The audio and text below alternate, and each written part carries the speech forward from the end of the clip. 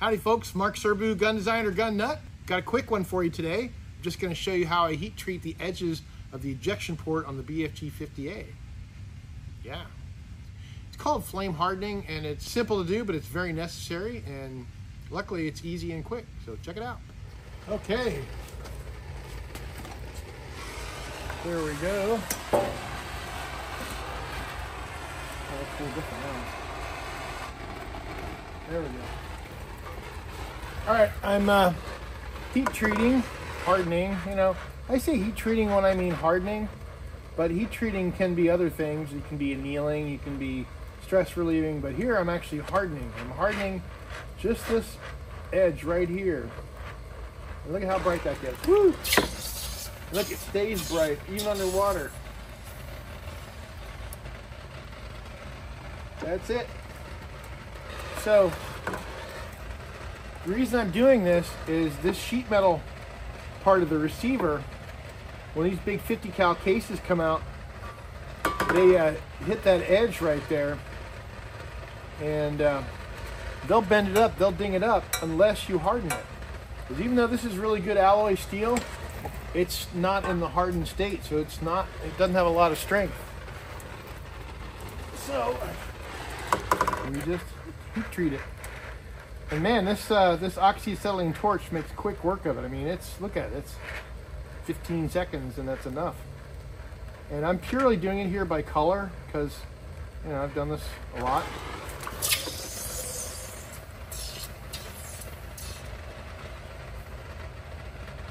But interesting fact is when you're heat treating steel, you get to something called the austenization temperature. I'm sorry, the austenization point. And that is an austenization temperature. And that word austenite also refers to a type of stainless steel, which is austenitic stainless steel, 300 series, or non-magnetic. So, interesting thing about this is a way to tell if the steel has got to the austenization point is if you took a magnet to that hot part right there, right now a magnet wouldn't stick to it because it's austenite, which is non-magnetic, which is pretty interesting. So it gets to be non-magnetic, but now once you quench it, it's magnetic again. I really should get a magnet here and try it, but I think it'll get burned. Oh, in case you're wondering why I'm dunking the other end, it's because this was a machine in the machine with really stinky coolant. I'm rinsing it off because it's disgusting.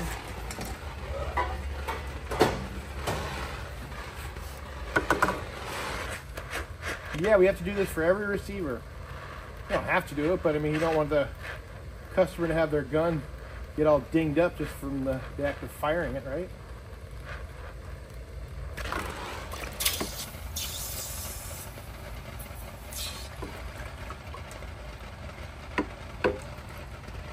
It's funny when you read the heat treat books, it's like, oh yeah, you got to hold it at this temperature. You know, it's usually 1550 degrees or so, and you got to hold it at that temperature. Like, oh, half an hour, and it's, you know, based on the thickness, how much steel is there. But you know, this is sheet metal, so it gets really hot really fast.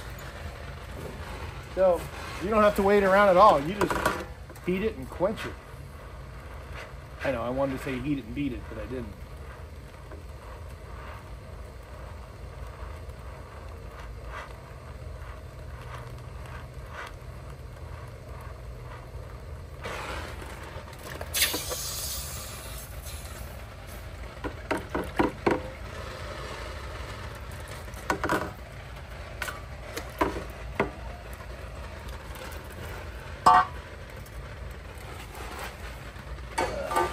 By the way, I welded up all these receivers myself. All of them.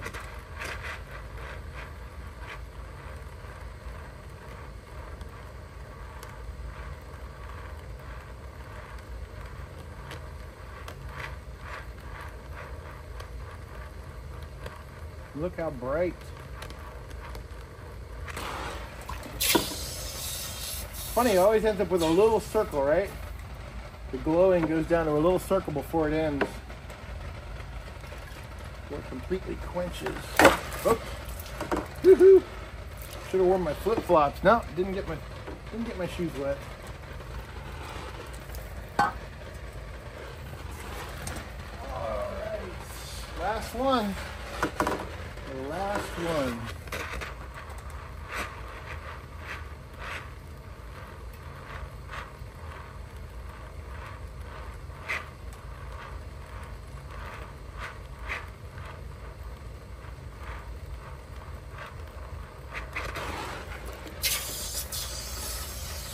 By the way, I'm only rotating this so you can see it on camera. I normally just dunk it in, of course.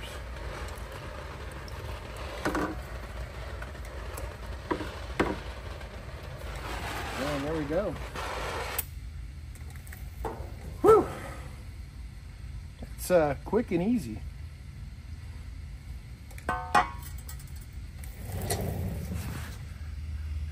What did you do with your Sunday? Well, thanks for watching, folks. Appreciate you as always. Catch you next time.